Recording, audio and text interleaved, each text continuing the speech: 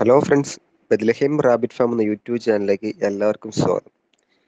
നമ്മുടെ ഇന്നത്തെ സബ്ജക്റ്റ് എന്ന് വെച്ചാൽ വെളുത്ത മുയലുകളെ ലാബിൽ ഉപയോഗിക്കാനുള്ള കാരണം എന്താണെന്നാണ്.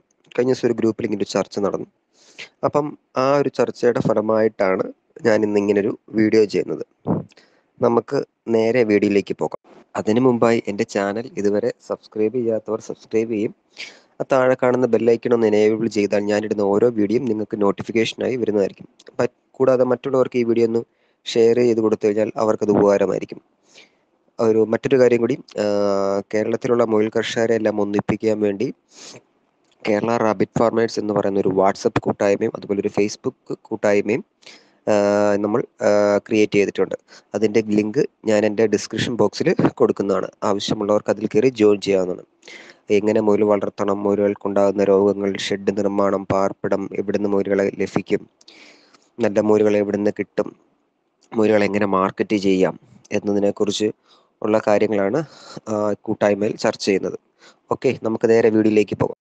സാധാരണയായി നമ്മൾ മുയലുകളെ വളർത്തുന്നത് ഒന്നെങ്കിൽ ഒരു പെറ്റായിട്ടോ അല്ലെങ്കിൽ ഇറച്ചി ആവശ്യങ്ങൾക്ക് വേണ്ടിയോ ആണ് സാധാരണ നമ്മളെല്ലാവരും മുയലുകളെ വളർത്തുന്നത്. എന്നാൽ ഇങ്ങനൊരു ഉപയോഗം കൂടി നമ്മൾ മുയലിലുണ്ട്. അത് പ്രത്യേകിച്ച് വൈറ്റ് മുയലുകളായിരിക്കണം, റെഡ് ഐ ഉണ്ടായിരിക്കണം തുടങ്ങിയ മുയലുകളിൽ ലാബ് പർപ്പസിനും നമ്മൾ യൂസ് ചെയ്യാറുണ്ടെന്നുള്ള കാര്യം അറിഞ്ഞിരിക്കണം.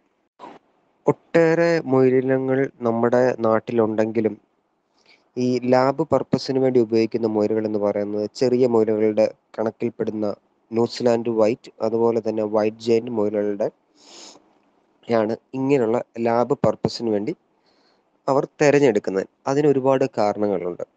ന്യൂസിലാൻഡ് വൈറ്റ് അല്ലെങ്കിൽ വൈറ്റ് ജെയിൻ തുടങ്ങിയ മുയലുകളുടെ രോമം പോലെ തന്നെയാണ് അവരുടെ ശരീരവും വെളുത്തതാണ്. ഇങ്ങനെയുള്ള മെഡിസിൻ അവരുടെ ശരീരത്തിലേക്ക് അപ്ലൈ ചെയ്യുമ്പോൾ ആ മെഡിസിൻ കൊണ്ടുണ്ടാകുന്ന പാർശ്വഫലങ്ങൾ അല്ലെങ്കിൽ അത് അവരുടെ ശരീരത്ത് പ്രകടമാകും.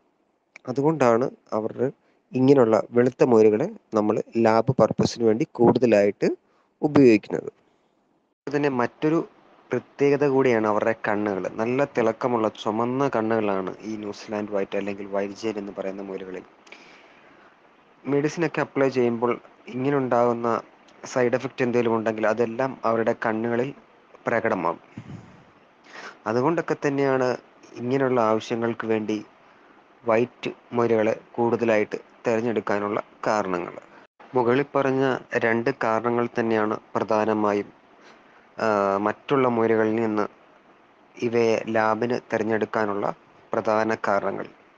അതുപോലെ തന്നെ ശരീരഭാരവും ഒരു ഇമ്പോർട്ടൻ്റ് തന്നെയാണ് ഇങ്ങനെയുള്ള മുയലുകൾക്ക്. ഇങ്ങനെയുള്ള മുയലുകളെ തിരഞ്ഞെടുക്കുമ്പോൾ അവർക്ക് ഫംഗസ്, മറ്റെന്തെങ്കിലും രോഗങ്ങൾ, അതുപോലെ തന്നെ ദേഹത്ത് ചെളിയോ കാര്യങ്ങളോ ഒന്നും തന്നെ പാടില്ല എന്നൊരു നിബന്ധന കൂടിയുണ്ട്.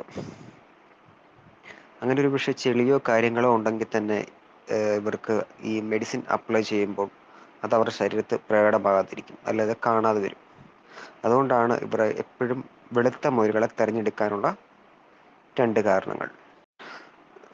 സൗന്ദര്യവർദ്ധന വസ്തുക്കൾ, മരുന്നുകൾ, പ്രതിരോധ മരുന്നുകൾ ഇവയെല്ലാം ഇവരിലാണ് ആദ്യം അപ്ലൈ ചെയ്യുന്നത്.